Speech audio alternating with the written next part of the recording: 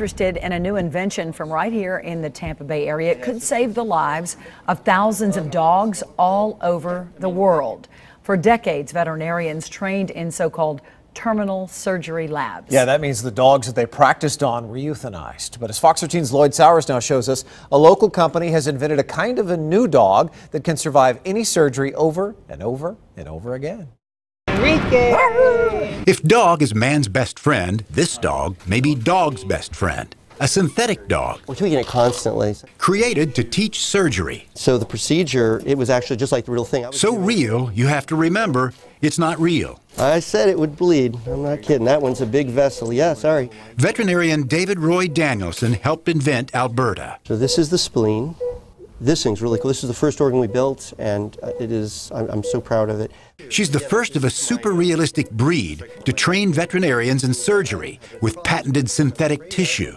And the fact that you can practice and cut on this and get the same level of fidelity that you would real tissue. The inventors are passionate to stop real dogs from dying in surgery practice labs. Now we don't need to do that anymore. This is the alternative. It's unethical. It's the right thing to do. And this is better science on top of that. Announcing their intention, SynDaver Labs in Tampa says the synthetic canine could mark the beginning of an even larger crusade against animal testing.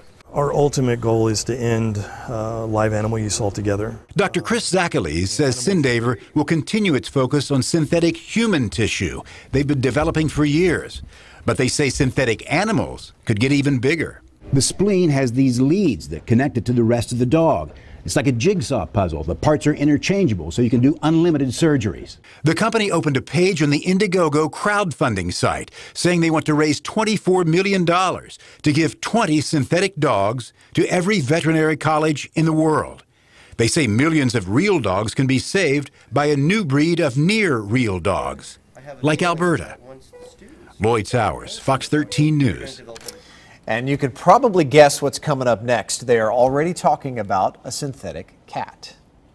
Could save the lives of dogs and cats. That's a great thing. Just think about all the research that has to have been done, because that's how a lot of them learn. Yes. So yeah, man's best friend indeed, and dogs, like Lloyd said. We'll be following that very closely.